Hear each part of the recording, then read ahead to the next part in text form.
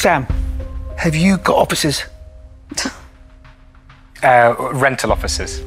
And offer you free accommodation up to 6-8 people for a year? Okay. Touker gave us his offices. We've been here a year. So Touker's actually leaving this building and he's kicking us out.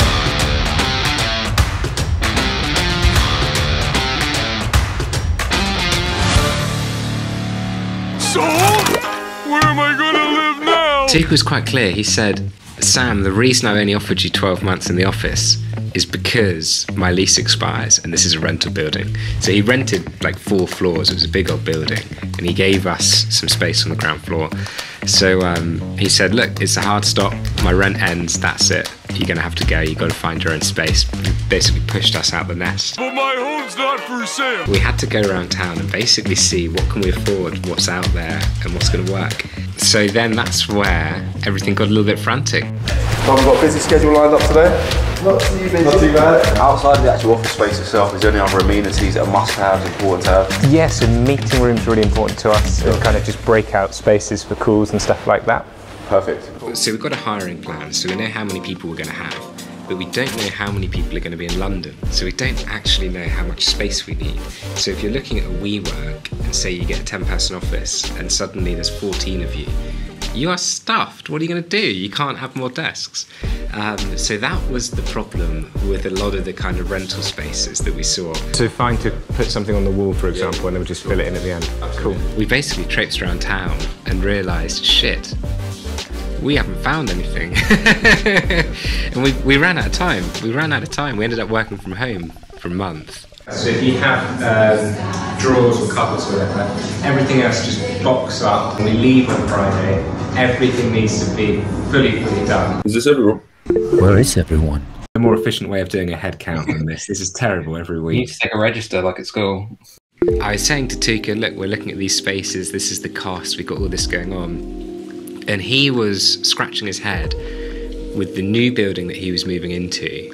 And he was thinking, can I fit Generate in? He said, if there's 5 or 6 of you, you're welcome to come in. And I said, Touker, there's going to be a bit more. There's maybe 20 of us. And he was saying, what? There's no way I've got space for that. If you wanted my honest opinion, I'd say if you wanted a mix of location, office and communal access, Northwest House at Marylebone would be my Yeah, it's so interesting, isn't it? Because really the balance or the payoff is better office in the first location, Eastbourne Terrace, but it's not quite as hot communal spaces versus really good communal spaces and less inspiring offices at WeWork. Yeah. But then he ended up actually buying a whole new floor so that we could come in. But the catch was there was about 4 or 5 weeks where the office was literally just a building site. I mean, we just had the physical rooms and the white walls and the grey floor. So I chatted to Touker yesterday. He said that the work is going quite well. He said the office is looking really, really nice. They've currently put up the partitions and like built the walls that they need to build in the meeting room and things like that. And then we should all be okay to move in the following Monday. So that's Monday 23rd. So it was quite cool. We got this opportunity not just to come into a space, but actually to physically create it.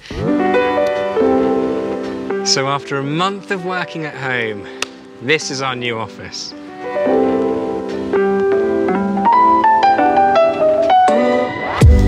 So this is the office.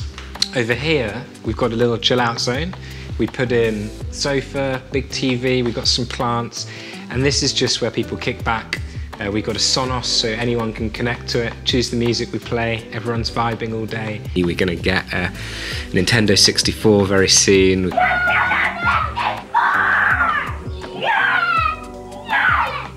We actually still need to build out this area. Coming around, we've got the fridge, we keep it fully stocked, people vote on the drinks that they want each week. And then coming around here, we've got our phone booth, and this is just a private space where people can take calls in the office. Here, we've got the meeting room, and actually, oh, you can hear the difference in audio as you come in. It's so soft, so we got all of the soundproofing put up on the walls. It doesn't look like much, but it made a massive difference. And And then a really cool gizmo that we added is this owl. The owl is a 360 camera. So everyone who's a remote employee for Generate, when they tune into meetings, it means they can see everyone in the room, you can engage, you can interact, and it feels like you're more a part of it rather than everyone huddled around a computer. This little meeting room here, this is a smaller one for 4 people, a bit more of a chill zone. You can see we still need to get stuff up on the walls, but it's starting to come together quite nicely. I'd like to get kind of a family tree of all of the team, images of investors, key dates and milestones, and kind of get this made up so it's taking up a large portion of the office. Work is an enormous part of your life. So what's really cool is if you can create an environment where people can do their best work. And what that means is you have to let them blow off steam. It can't just be go, go, go 100% of the time all day long. You need to have the ability for people to take a break, go for a walk, sit down, watch TV, go out for lunch, do different things. So again, we've only got a small space. It's nothing particularly special, but we're trying to create a vibe and an environment where people can have a laugh and kind of speak to one another, as opposed to being cubicles. Like, I mean, everyone's a person.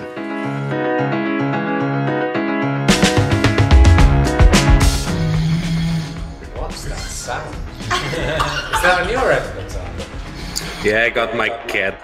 Pros and cons of working from home. I think what's really nice is, I mean, to be honest, the mixture that we have now is really nice because it lets people have that independence where some days they might want to work from home, they might need to take a delivery at 4 p.m. or something and have life get in the way. The downside is you don't get that ability to mix and build a culture. It's where all of the real growth comes and all of the best stuff comes, which you just can't do in calls.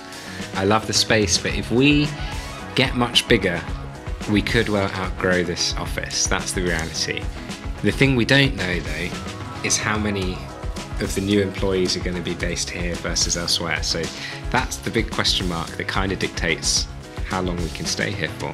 But the future is we'll definitely keep making this look a bit better. There's a lot of work we need to do. Add to it in a manner that's going to make it more fun and more enjoyable to be here.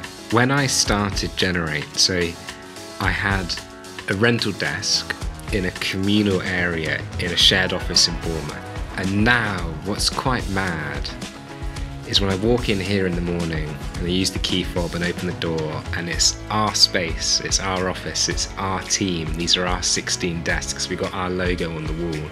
That's really fucking cool. That's really, really cool. It's such a cool landmark as a small business where you've taken something from an idea on a piece of paper, you've brought it to life, it's getting users and downloads, and then on the back end, your team's growing, you're growing into your own space, you're creating your own vibe. So that's what I really love, this the sense that this is ours and we can do what we want with it and we can make it successful.